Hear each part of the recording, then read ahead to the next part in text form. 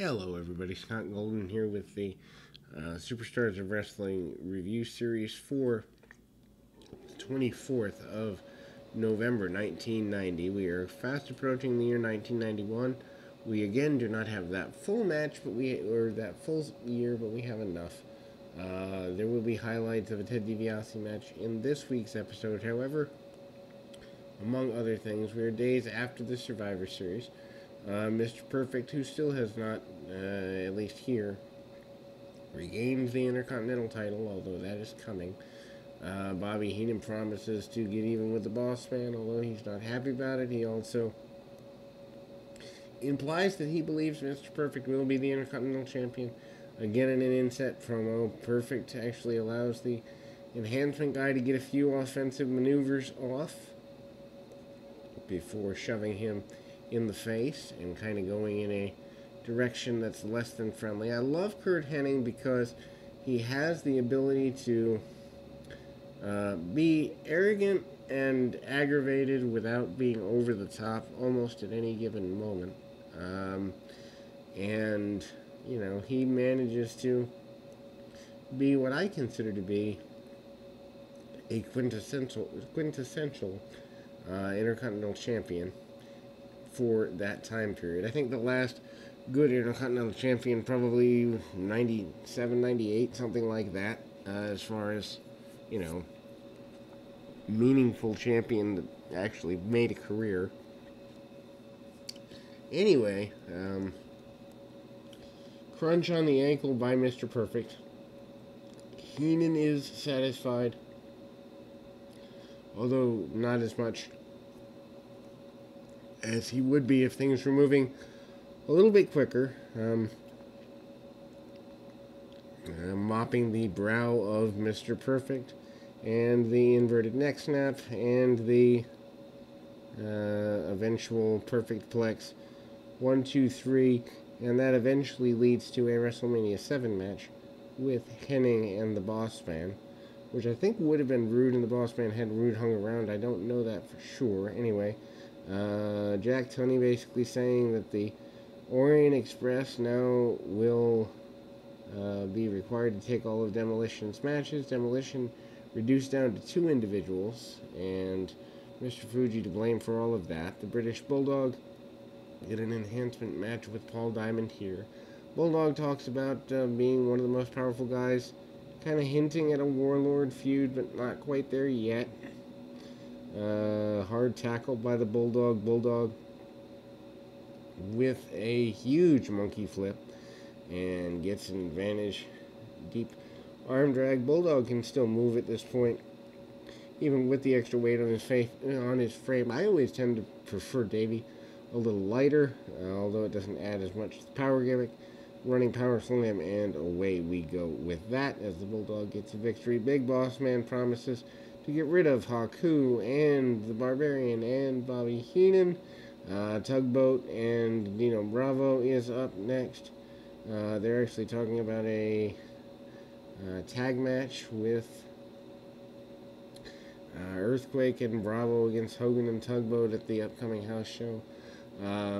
Rick Martel, who has to get ready now for one-on-one confrontation with Jake Roberts, is there. Roberts in an inset promo basically says Martel better watch his back against a blind man. Martel gets driven back by the enhancement talent. It's always interesting. Martel, a former AWA champion, former WWF Tag Team champion, still able, actually multi-time Tag Team champion, still able to be there and give enhancement talent a little bit of extra push in that direction.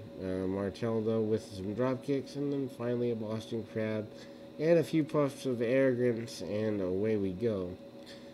Still trying to push the Warrior in commercials. It doesn't really work, but it's there. Black Demon, enhancement talent of the day, facing off against, now get this, Dustin Rhodes.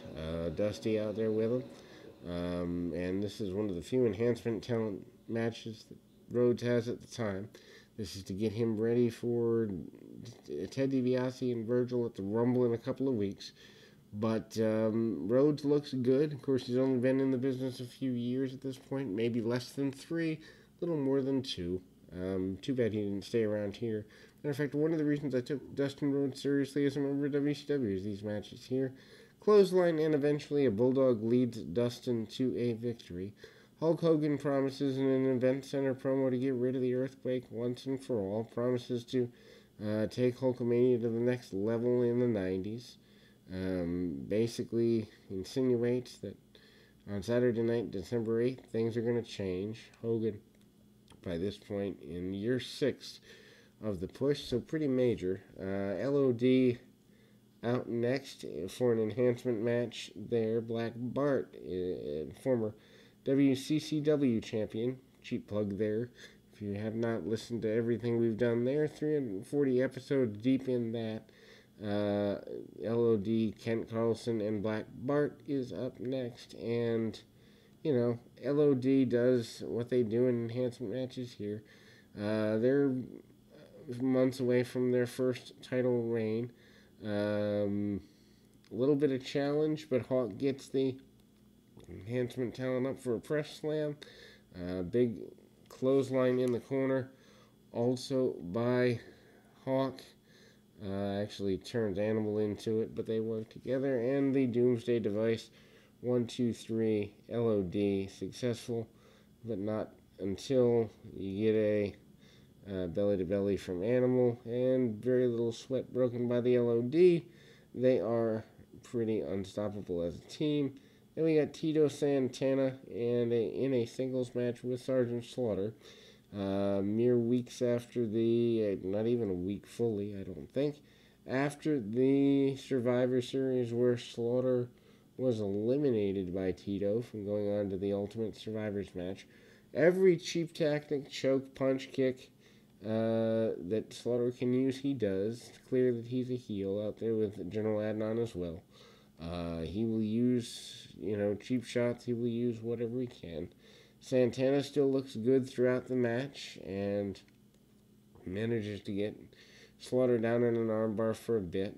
Adnan distracts him and back suplex on Tito. And Slaughter can only get the advantage because of the assimilation of his manager. There is continuing a beating post-match. Slaughter basically says a bunch of racist things that Mexican Americans need to go back where they came from. This brings out Jim Duggan. Duggan and Slaughter becomes a mini program on the way to the Royal Rumble, and Duggan manages to destroy the Iraqi flag. Duggan basically says he sees people of all faiths, all religions, all colors of skin, but they're all Americans. That'd be embarrassing if that was proven to be untrue. Again, why I'm not a fan of patriotic gimmicks under any circumstance, because you don't know who's in your crowd. Anyway, Barbarian in an enhancement match. Hard shots against the opponent. Heenan extremely happy. Barbarian hits a running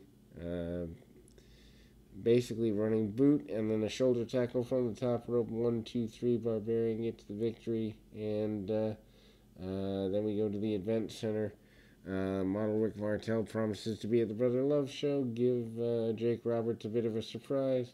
Maybe a seeing eye dog. Power and Glory are your challengers for the Hearts at the next house show in the area, and they once again are referring to this as a night of mega matches. Tugboat, Dino Bravo, Rockers Demolition, and the Brother Love show with Jake Roberts, which they seem to have switched. The Brother Love show with Rick Martel also switched up. Heart Foundation, Power and Glory, and Hogan and Earthquake, I believe, still here. Big Boss Man and the Barbarian here, and Hogan and Earthquake to cap off the card. They really are trying, and you can see they're starting to drop off the end of 1990 with how hard they're pushing the house shows, but that will close us out for November. We get a couple shows from December, but then we're into 1991. We'll be back with more right after this.